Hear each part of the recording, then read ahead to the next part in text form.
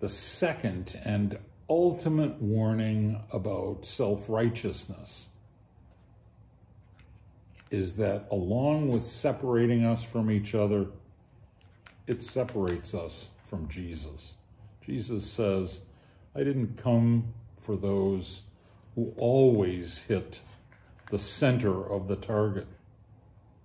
I came for you, people who know that you miss the mark, and people who I know will leave my presence justified. Isaiah chapter 2, verse 11. Such a great verse.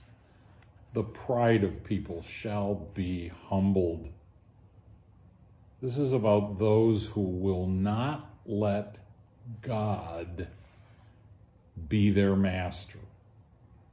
Those who will not lower themselves before their Creator and yet bow down to the work of their own hands.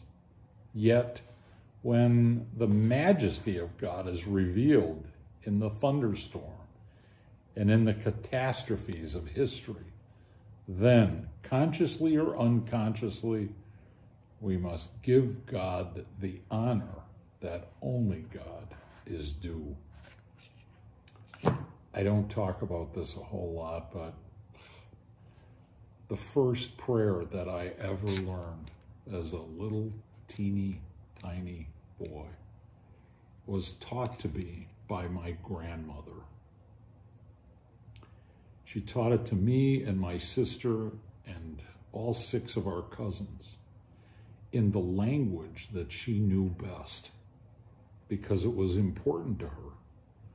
She wanted us kids to get it and the prayer to mean something to us the same way it meant a lot to her.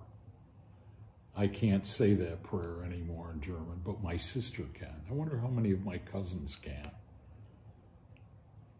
My grandma taught us a prayer that meant something to her, meant everything to her, in a language that meant something to her too, meant everything to her. The more I think about it, the more I think about that being a crucial part of Grace to Go.